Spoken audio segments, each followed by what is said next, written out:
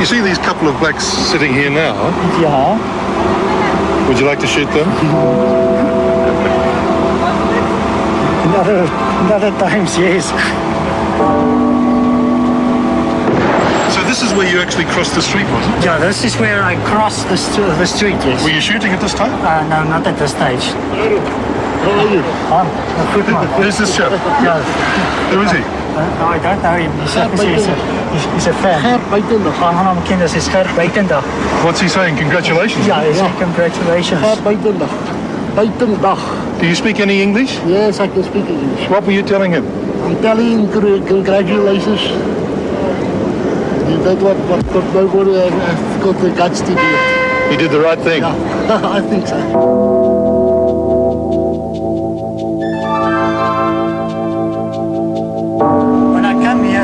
I find a white woman sitting in the car and the two children.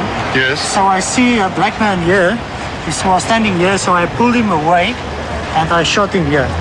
So you pulled him away from the car to shoot in this direction? Yeah, in this direction so that I don't hurt the whites that were sitting in the car.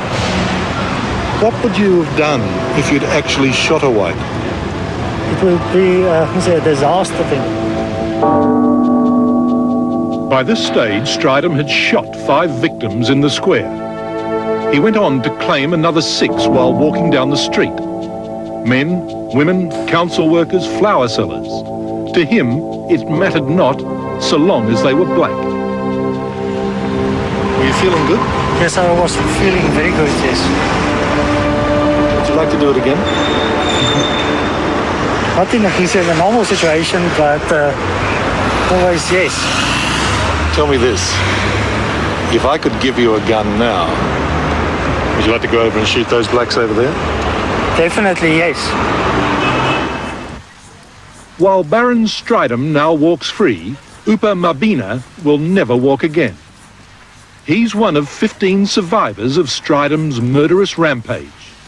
He's 44 and the father of 2 boys.